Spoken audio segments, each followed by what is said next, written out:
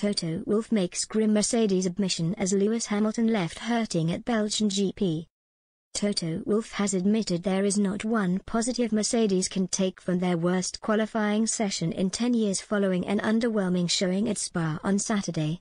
Lewis Hamilton echoed the sentiments of his boss, insisting he is hurting after discovering that his fastest time on the track was a staggering 1.8 seconds slower than that of Max Verstappen, who was forced to relinquish his pole position due to a penalty. The Red Bull racer is one of 7 drivers hit with a grid sanction for Sunday's Belgian Grand Prix and will start the race from down in 15th. Despite Mercedes being handed an opening amid the mass punishments, Hamilton and teammate George Russell will begin the Grand Prix from 4th and 5th respectively.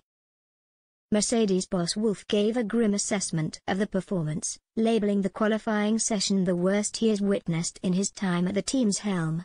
A despondent Silver Arrows boss confessed, "It is the worst qualifying session I've had in 10 years. Irrespective of what positions we are going to start, being on pole at the last race in Hungary and then 3 weeks later, being nowhere is not acceptable. The car is draggy on a straight line." Lewis said it is like dragging a parachute behind him. "There is not one positive I have heard about how the car performs." A stunned Hamilton was only slightly more upbeat regarding the team's performance, insisting Mercedes must remain optimistic heading into Sunday despite it hurting to see his team struggle to such a shocking extent. The deflated 7-time F1 world champion said, "I tried everything. I put everything on the car and I took everything off. I changed wings. I changed setups. But I never thought that we would ever be 2 seconds off, so it is way worse than I thought it would be. I don't want to use the word disappointing because you have to remember the 2,000 people at the factory who are working so hard to get it right. Of course, I wish we got it right and we brought the upgrades that pushed us forward and we are fighting at the front. It hurts. Believe me, it hurts. But at this point you have to laugh it off. I am not fighting for a championship. I cannot get too serious and too low.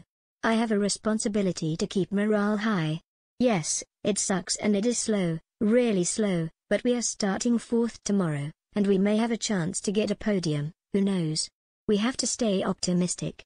With Verstappen set to start from 15th having been penalized for exceeding his number of allocated engine parts, Carlos Sainz will head the field on Sunday having put in the second fastest qualifying time in Spa, some 0.632 seconds adrift of the reigning world champion.